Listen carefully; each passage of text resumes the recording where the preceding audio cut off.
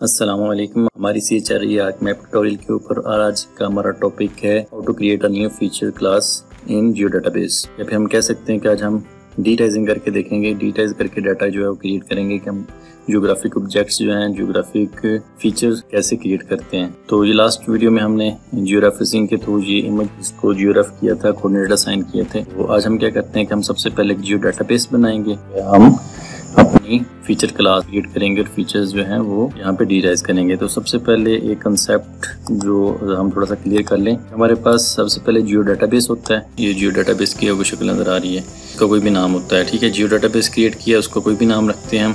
.mdb की format इसकी होती है। उसके बाद हम फीचर डाटा सेट क्रिएट करते हैं। फीचर डाटा सेट के अंदर क्या होता है कि फीचर डाटा सेट के अंदर आप डिफरेंट फीचर क्लासेस क्रिएट कर सकते हैं। उसके अंदर आप फीचर क्लासेस आएगी और फीचर क्लास जो होती है वो कंटेन करती है आपके फीचर ऑब्जेक्ट्स को, यानी कि ऐसे ऑब्जेक्ट्स होते हैं, ऐसे जियोग्राफिकल ऑब्जेक्ट्स होते हैं कि जिनकी ज्योमेट्री और उनके जो एट्रीब्यूट वो सेम होते हैं। ठीक है, यानी कि आपके पॉइंट है तो सारे के सारे पॉइंट एट्रीब्यूट सेम होंगे। उसकी वैल्यू कम ज़्यादा हो सकती है कि किसी की हो या किसी की जो नेसेसरी ना हो, लेकिन उसके एट्रीब्यूट की जो काउंटिंग है वो सेम होती है, ज्योमेट्री जो है उसकी सेम होती है, कोऑर्डिनेट्स वो भी सेम होता है। चार की थोड़ी सी समझने वाली है कि सबसे पहले जियो डाटाबेस, उसके बाद फीचर डाटा सेट, और फीचर डाटा सेट के अंदर आपकी फीचर क्लासेस होती हैं और फीचर क्लासेस के अंदर आपके फीचर्स होते हैं। अच्छा, आप फीचर डाटा सेट नाम भी बनाए, वो जियो डाटाबेस के अंदर डायरेक्ट फीचर क्लास जो है वो भी क्रिएट कर सकते हैं।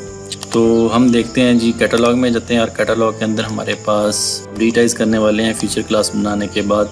कल वाले मैप को जो हमारा इजिप्ट से रिलेट करता था, क्या करते यहीं पे एक जियो डाटाबेस क्रिएट कर लेते हैं और उसका नाम हम क्या करते हैं जी, उसका नाम इजिप्ट रख देते हैं। ठीक, इसको आप बाय डिफ़ॉल्ट भी करना चाहते हैं तो कर सकते हैं, अदरवाइज आप यहीं पे न्यू फीचर क्लास देखिए फीचर डाटा सेट क्रिएट कर लें या फिर फीचर क्लास जो डायरेक्ट आप यहाँ पे क्रिएट कर सकते हैं। क्या करने जा रहे हैं, फीचर क्लास। फीचर क्लास का हम नाम क्या रखते हैं जी, फीचर क्लास का हम यहाँ पे नाम रखते हैं नेपोलियन। उसके बाद हम फीचर क्लास जो उसकी टाइप सेलेक्ट करेंगे, आप जो भी सेलेक्ट करना चाहें। हम पॉइंट सेलेक्ट कर रहे हैं। यहाँ पे कोऑर्डिनेट आपकी एम वैल्यू और जी वैल्यू अगर आप देना चाहें। एम वैल्यू आपकी रूट को डिफाइन करने के लिए होती है कि आप जो फीचर क्लास बना रहे हैं या जो आप डाटा सेट तैयार कर रहे हैं उसके अंदर आपकी एम वैल्यू किसी भी रूट को मेजर करती है या फिर प्रेजेंट करती है। इसी तरह अगर आप 3D बनाना चाहते हैं तो जी वैल्यू देते हैं कि वो आपकी सरफेस से कितना हाइट के ऊपर है। मैं ये नहीं कर रहा, नेक्स्ट करते हैं। नेक्स्ट के बाद आप देते हैं कि आप कौन सा डाटा सेट वो इसको प्रोवाइड करना चाहते हैं। या तो आपके पास जो अवेलेबल डाटा सेट हैं, यहाँ पे प्रोजेक्शन सिस्टम्स हैं,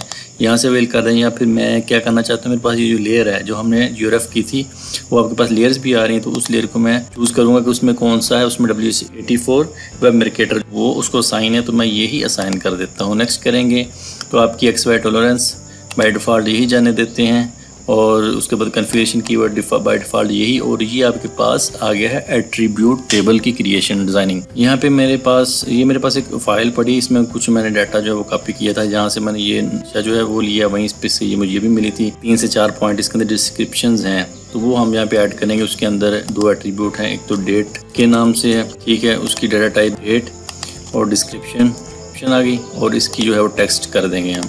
और इसकी जो लेंथ है, डाटा टाइप वैल्यू जो है उसकी लेंथ जो होती है वो मैं 200 दे रहा हूँ। बस जो डाटाबेस इजिप्ट के नाम से, उसके अंदर नेपोलियन इवेंट के नाम से मेरे पास फीचर क्लास जो है वो क्रिएट हो चुकी है। इस पर क्लिक करेंगे तो जस्ट वो इसकी जो प्रॉपर्टीज़ है वो ये भी फिलहाल खोलेंगी। तो ये मेरे पास टेक्स्ट फाइल यहाँ पे पड़ी, इसको मैं खोलूँ तो ये मेरे पास 4-5 पॉइंट हैं, डेट्स हैं और उसकी डिस्क्रिप्शन है। डिजिटाइज करते हैं अपने मैप के ऊपर, इसको मैं मिनिमाइज़ कर लेता हूँ। तो सबसे पहले हम क्या करते हैं जी, हम अपने पॉइंट को थोड़ा सा बड़ा कर लेते हैं, कोई डिज़ाइन देते हैं। ठीक है, ये सेलेक्ट कर लिया। उसके बाद सबसे पहला पॉइंट यहाँ पे मेरे पास है जी, फॉल ऑफ अलेक्जेंड्रिया, और इसकी ये डेट है।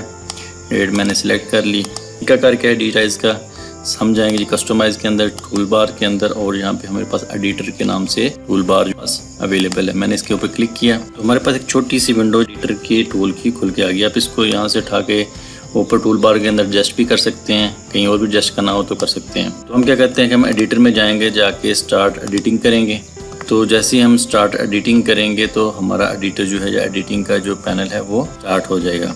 तो हम सबसे पहले क्या करते हैं जी, हम सबसे पहले जाते हैं अलेक्जेंड्रिया पॉइंट की जो जगह हमने ढूंढी थी। यहाँ पे ये हमारा पॉइंट है, यहाँ से मैं क्लिक करूँगा और यहाँ पे क्लिक करूँगा ऐड पॉइंट के ऊपर। ठीक है, आप इसके ऊपर लेके आएंगे तो आपको क्रिएट फीचर के नाम से यहाँ पे डिस्क्रिप्शन भी छोटी सी नजर आ जाएगी। तो आप देख सकते हैं कि जैसे मैंने क्रिएट फीचर के ऊपर क्लिक किया तो आपके पास क्रिएट फीचर की एक विंडो भी खुल गई है। मैं इसको जरा बंद कर देता हूँ कैटलॉग को। तो ये हमारे पास वो क्लास हमारे पास नज़र आ रही है, ये वाली। तो इसके नीचे बिल्कुल आपको यहाँ पे एक और विंडो नज़र आ रही है आप, जिसके अंदर आप देख सकते हैं कि कंस्ट्रक्शन टूल, पॉइंट है और point eight end of line. इसमें हम पॉइंट को सिलेक्ट करते हैं और यहाँ पे क्लिक कर देते हैं तो हमारा पॉइंट यहाँ पे आपको अपीयर हो जाता है, हमारा पॉइंट वो नज़र आने लग गया है हमें। तो एक वेक्टर यहाँ पे फीचर हमारा वो जहाँ पे क्रिएट हुआ है, हम इसके अंदर जाएंगे एट्रीब्यूट्स टेबल के अंदर और इसकी जो एट्रीब्यूट है वो यहाँ पे लिख देंगे। मैंने कॉपी की थी, डेट जैसी पेस्ट करूँगा डेट पेस्ट होगी और डिस्क्रिप्शन भी हम पेस्ट कर लेते हैं यहाँ से, ठीक है। और ये हमारा फर्स्ट पॉइंट जो है, ये फर्स्ट पॉइंट ये लगा है और उसकी डिस्क्रिप्शन एट्रीब्यूट डाटा के अंदर डेट और डिस्क्रिप्शन आ गई है। तो अब हम क्या करेंगे जी, अब हम देखते हैं दूसरा पॉइंट। दूसरा पॉइंट हमारा है जी रहमानिया। ये हमारी डेट आ गई और इसको मैंने कॉपी किया, पेन का मैंने बटन सेलेक्ट किया और थोड़ा सा इधर जाएंगे तो हमें यहाँ कहीं पे ये पॉइंट हमारा मिल गया, ठीक है। मैंने फिर पॉइंट को सिलेक्ट किया और ऐड टू पॉइंट किया और पॉइंट को क्लिक किया, ऐड कर दिया पॉइंट हमारा ऐड हो गया। एट्रीब्यूट पे गया, डेट मैंने यहाँ पे पेस्ट की और इसकी डिस्क्रिप्शन मैं यहाँ से कॉपी कर लेता हूँ। ये डिस्क्रिप्शन यहाँ पे मैंने कॉपी कर ली, तो हमारे 2 पॉइंट जो हैं वो ऐड हो चुके हैं। थर्ड पॉइंट की तरफ चलते हैं। तो फॉल ऑफ कैरी हमारा जो था, हमने डिजिटाइज जियोरेफरेंस के लिए कंट्रोल पॉइंट यूज़ किया था, ये वही पॉइंट है। मैं इसको सिलेक्ट करता हूँ यहाँ से, कॉपी, पेन सिलेक्ट करता हूँ और हम करते हैं जूम आउट करते हैं, बेस में बंद कर देते हैं। ये हमारी स्पीड वैसे कम हो रही है। पेन को जैसे मैंने सिलेक्ट किया तो हमारा यहाँ पे सिटी जो था कैरियो ये आ गया, ठीक। तो मैंने ऐड टू पॉइंट किया, पॉइंट सेलेक्ट किया और यहाँ पे हमारा पॉइंट ऐड किया। जैसे पॉइंट ऐड किया एट्रीब्यूट में गए और मैंने इसकी डेट दी, डिस्क्रिप्शन मैंने कॉपी कर ली, डिस्क्रिप्शन कॉपी पेस्ट की मैंने। और उसके बाद हम रहते हैं, हमारे पास 2 पॉइंट, हम ऐसे करते हैं, हम लास्ट पॉइंट सिर्फ वो ही देखते हैं। कॉपी की मैंने, रोसीटा सिटी का नाम है कोई, और मैं इसको ऊपर की तरफ जाता हूँ, ये मैंने ये, ठीक है, ये पॉइंट आ रहा है हमारे पास। यहाँ पे ऐड पॉइंट करता हूँ और यहाँ पे मैं पॉइंट ऐड करता हूँ एट्रीब्यूट टेबल के ऊपर। डेट वो मैंने सेलेक्ट पेस्ट कर देता हूँ और डिस्क्रिप्शन जो है वो मैं यहाँ से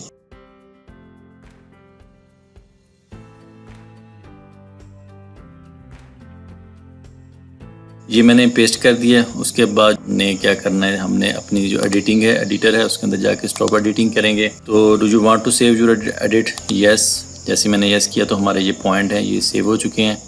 इसको मैं बंद कर देता हूँ, ठीक है। फीचर हमारे क्रिएट हो चुके हैं। मैंने इसको पेन को पकड़ा और बल्कि मैं इसको राइट क्लिक करके जूम टू लेयर करूँगा तो हमारे पास जो 4 पॉइंट हैं वो आपको नज़र आ रहे हैं, ठीक है। एडिटर को बंद कर देते हैं।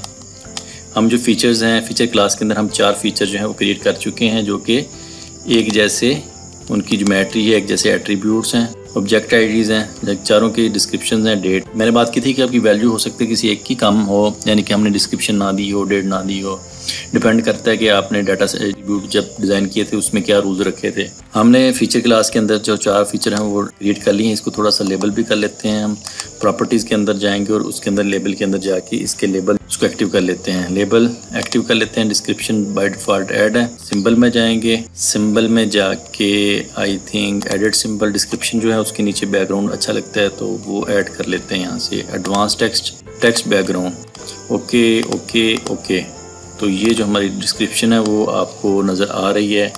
फीचर हमारे बनने के बाद फीचर क्लास ने वो डिज़ाइन की और उसके बाद हमने फीचर जो है वो यहाँ पे पॉइंट डाटा वो क्रिएट किया डिजिटाइजिंग करने के बाद। तो ये जो हमारा डाटा है ये सारा का सारा इस डेटाबेस के अंदर और डेटाबेस के बाद हमारी इस फीचर क्लास के अंदर स्टोर है। आज का टॉपिक हम इसको यहीं पे ख़त्म करते हैं। इसके बाद अभी हम इस पर थोड़ा आगे काम करेंगे। इसमें जो हम कंस्ट्रक्शन का थोड़ा सा पॉलीगॉन वो करेंगे और एट्रीब्यूट के ऊपर थोड़ा काम करेंगे कि एट्रीब्यूट को कैसे डिज़ाइन करते हैं। तो अभी काम थोड़ा इसके ऊपर चलेगा। आज की वीडियो पे हम ख़त्म करते हैं।